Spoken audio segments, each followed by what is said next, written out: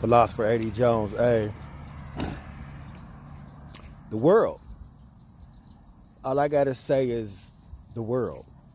It's not what it was pre-mask. It's not even what it was during the mask. It's revelation. I know you keep hearing it. I know you keep ignoring it. I know you keep you can't go back to the old world. That shit is over with. The mentalities ain't even old world no more. So it's impossible. The vibration is just not there.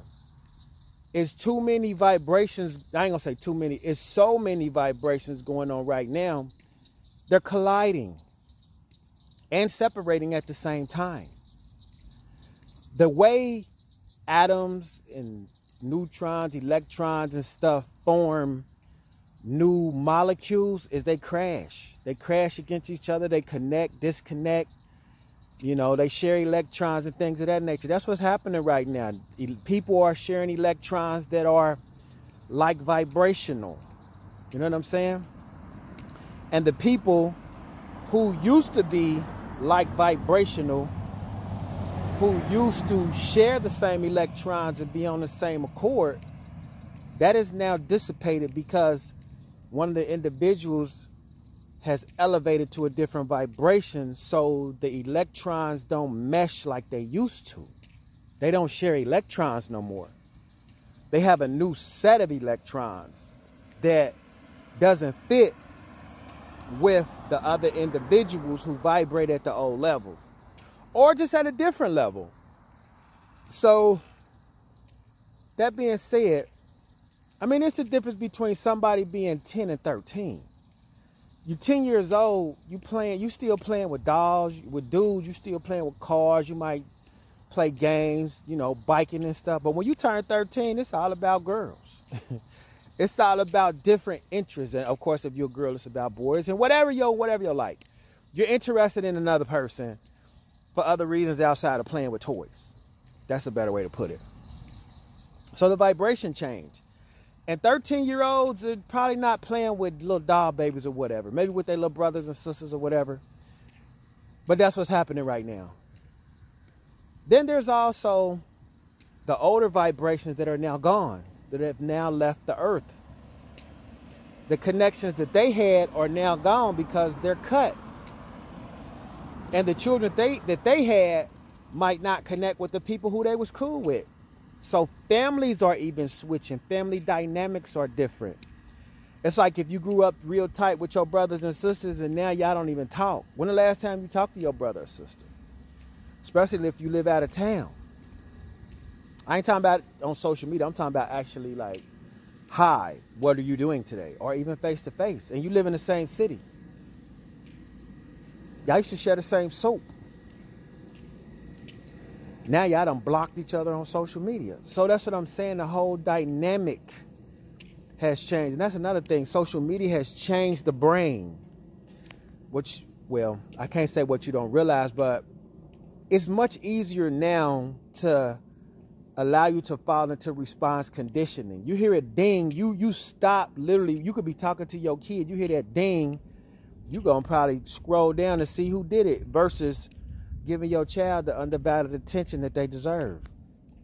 So technically, by you doing them like that, when you talking to them and they hear a thing on their phone, they scroll down too. Because that's what you do. You know what I'm saying? So that being said, even the children have new dynamics. That's why little babies could be 1 or 2 years old scrolling. They just literally know how to do it. Because it's in their DNA and it's just a vibration. It's now a habit. It's now an inept ability that they're going to use the same way as eating, drinking, and using their right and left hand. They're going to scroll until the next thing comes. Well, what they got to do with anything? You probably ain't going to be able to relate to your kids in about 10 years if we still here.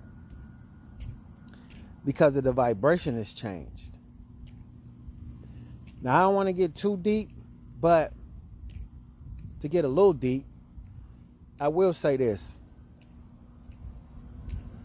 Get yourself right. Get yourself right. You need to get that heart light. Get all that hate out your heart. Get all that bitterness out your heart. I'm not telling you what to do. It's just a suggestion. Gratitude. You need to show some gratitude toward the individuals that are assisting you in your ascension or assisting you with anything. How many missed thank yous do you have that you owe? How many thank yous do you owe, though? You probably owe down on a lot of thank yous. A lot of I appreciate it. A lot of, oh man, I don't know what I would have did. Thank you. From your mama. She ain't got to do that. Thank your mama. And if your daddy around, thank him too. And if your daddy a bad person and he ain't around and you becoming a good person because he ain't around, thank him for that. But if he got struggles, you know it's not good to be around that vibration unless it's conducive to his ability to become better. Not saying that he messed up, but I'm just saying. It ain't even, I remember when guys back in the day used to go to jail to get a break from the streets because the jail was technically safer than the streets. Now, ain't no escape. My nigga, you can't escape the streets by going to jail no more. It's worse than jail now.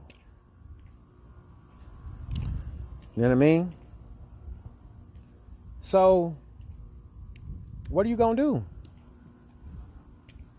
What's your family gonna do? The female's standard is just different. The respect for the man is black man, I'm gonna say, is not there like it should be. And they deserve that, a lot of them, based on what they have not done and what have not provided. But for those that have, we take the brunt and the energy from what I'm not downgrading my brothers, but I'm just saying where the brothers ain't been taking care of their business on. The people that's been taking care of their business as much as they can. I ain't gonna say everybody doing great. We all not doing great. But the best that they can to putting the effort in. Some niggas, okay, the niggas that ain't putting no effort in. That's a better way to put it. The niggas that is putting the effort in get the blunt of that. Especially if the girl you with got a baby daddy that ain't putting the effort in. That come to you whether you know it or not. Or you at least got to deal with it. So technically you got a third party controlling your relationship. So are you really in a relationship, or are you just a third party in a situationship masked as a relationship? Because really they just need you to get over the person they had a real relationship with and they still really love them because they still in their heart. And you just might be a stepping stone or the settlement you got settled for. That's a real possibility, whether you a guy or a girl. What about everybody getting surgery and all of that? That's their priority and prerogative or whatever you want to say, but I don't understand. You already got meat on your body and bones in your body. Why do you want to add more meat and bones? Why you want to look like everybody else? At this point, that stuff don't even look attractive no more. Like, as a man, just my opinion as a man, it's just like grass now. You see it everywhere. It's just like grass. You don't pay attention and say, oh, this blade of grass is, and this blade of grass. Oh, look at, no. And now it's like, oh, it's not even, the person that don't got the surgery, that's when you be like, oh, interesting. Guy or girl. You're not discriminating. What is the point of this? The point is, check yourself for your next vibration. Because you might even be stuck in the old vibration, which is cool if you ain't bothering nobody and you can maintain and do your thing. But if you having trouble with what's going on in society right now, meshing with people and stuff like that, in a sense it's good because you can isolate yourself and not be in contact with that negative vibrations. But you could also get left behind as well. The goal is to elevate. That's the goal.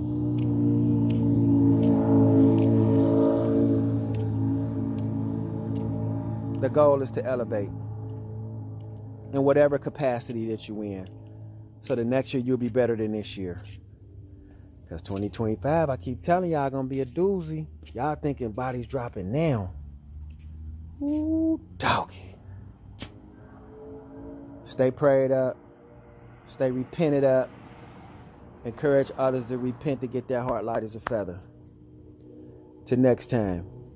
Philosopher A.D. Jones, the God Creator. You heard me?